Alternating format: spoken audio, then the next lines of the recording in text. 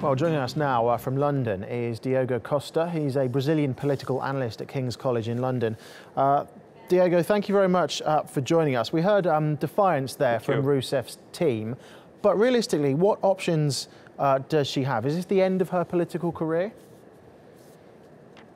This might as well be. The impeachment process is accusing her of using public banks as credit cards and then hiding the debt from the public in order to secure the re-election of 2014.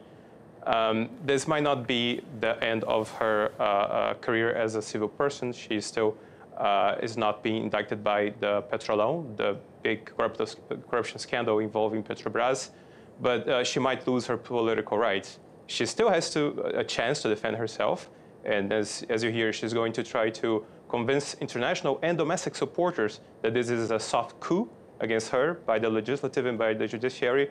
But at this point, it's very unlikely that she'll be able to win this. So it looks as if the momentum is full steam ahead now for the impeachment process. What is likely to happen in Brazilian politics? Because Rousseff isn't the only high-profile politician facing corruption allegations, is she? You touched on it there. That's very true. Members of multiple parties are being targeted by the Lava Jato, the car wash, the corruption probe around Petrobras. The House Speaker, who is leading this accusation against her, is accused of receiving $5 million in bribes.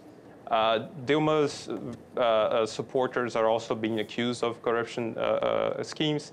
So it's very true that the parliament is fragmented and everyone has a stake in this corruption probe.